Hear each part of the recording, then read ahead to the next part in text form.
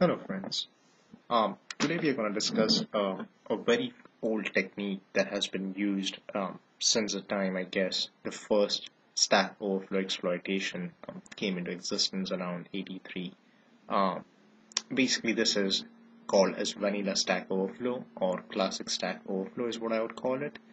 In this case, basically, we identify an application that has a buffer overflow and try to exploit that buffer overflow using stack-oriented techniques that allow us to execute a specific assembly program, which is called shellcode, that allows you, as an attacker, to control the user's computer either by opening up a shell or adding a new user to the computer's list, or just you know exploiting it by popping up a calculator in front of the user.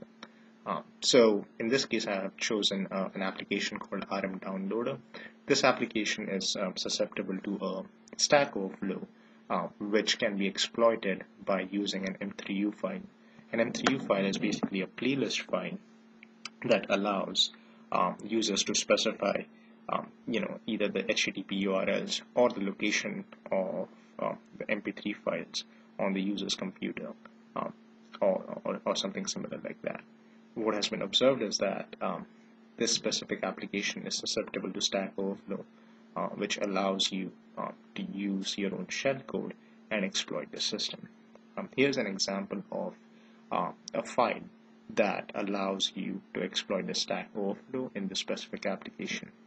This is a simple Python script where you can observe that you have basically an M3U file that can be created, and then can have basically an HTTP URL indicating to that specific application that you're trying to point towards an HTTP URL. However, rather than providing the URL, you actually provide 17,417 characters, followed by a control pointer uh, pivot. So it can be observed that after 17,417 character sets, you can basically control the instruction pointer by overflowing the stack, which will be followed by a set of no-op instructions. No-op instructions are basically instructions that allow basically a processor to execute an instruction that does not do anything other than just goes along with the CPU's clock.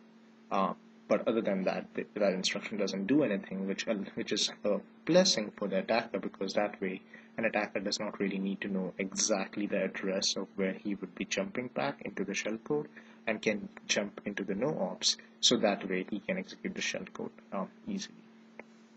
Which in this case we can see then after the no ops is we use a shellcode. In this case, the shellcode that I'm going to use is basically a program which allows you to open up a port on the machine, and the port number is 5555. So let's quickly take a look at how this can be exploited. One quick note would be that if you look at the specific address, this is an address of an instruction that I'm going to take advantage of.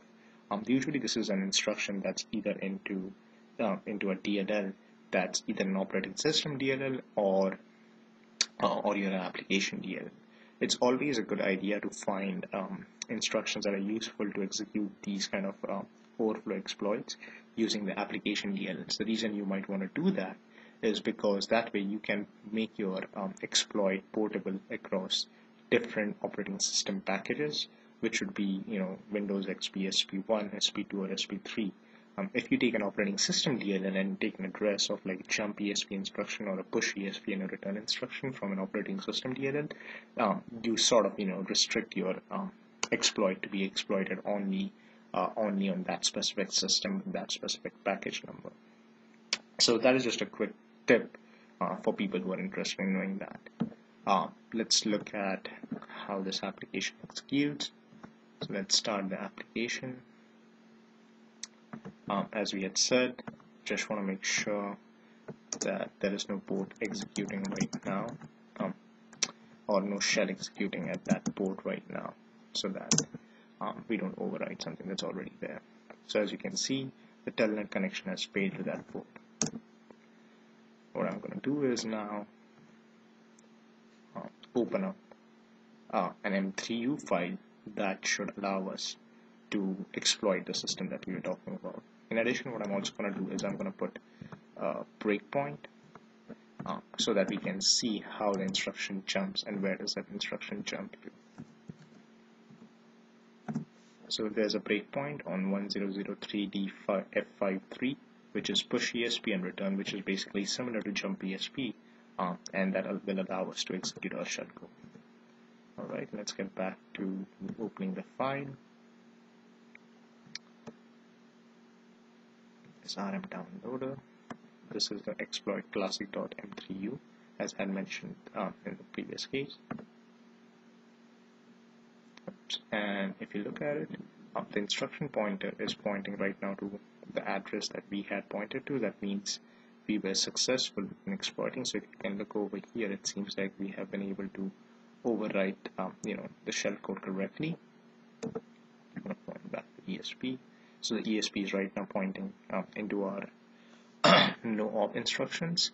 I'll execute this instruction one step at a time. So push ESP has been executed. You can see that the address from the ESP has been pushed onto the stack, and now you can return. As you can see, you have already now returned back to 000DC6C4, which is over here, and the EIP, which is the instruction pointer, is pointing to that. So executing it completely, and if you look at it over here on the right side, it says running, which means that the application hasn't been terminated, and it's still running in the memory executing our shellcode.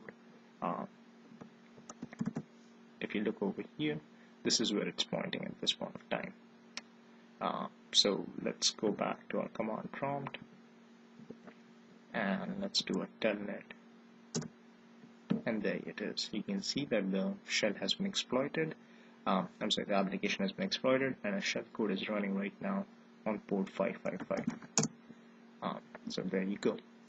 That's a quick example of how to exploit a Stack Overflow, an example of Stack Overflow exploit, or a classic or vanilla Stack Overflow exploit.